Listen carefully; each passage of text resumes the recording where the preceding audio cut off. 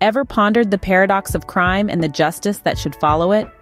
Today, we're delving into the moral intricacies of crime and punishment, as masterfully presented by Fyodor Dostoyevsky in his timeless classic.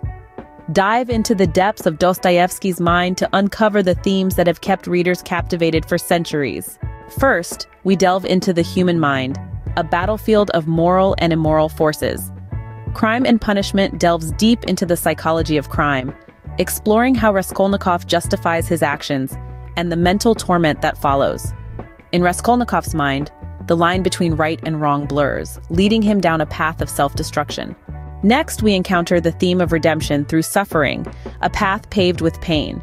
In Crime and Punishment, Dostoyevsky explores this through Raskolnikov's journey. Racked by guilt, punished by his conscience, he eventually finds redemption. For Dostoyevsky, it seems, redemption is not a gift, but a prize won through the crucible of suffering. Finally, we confront society, the silent observer and the harsh judge. Dostoyevsky scrutinizes society's role in crime and punishment, showing how norms and expectations steer individual actions. A person's deeds are often a mirror, reflecting the society they inhabit. In the eyes of society, one is guilty until proven innocent. So, what does Crime and Punishment tell us about the human condition?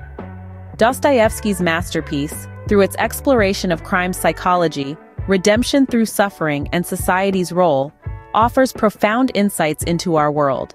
Its themes resonate today, echoing in our justice systems, personal struggles, and societal dynamics. As Dostoyevsky shows us, the themes of crime, punishment, and redemption are as relevant today as they were in 19th century Russia.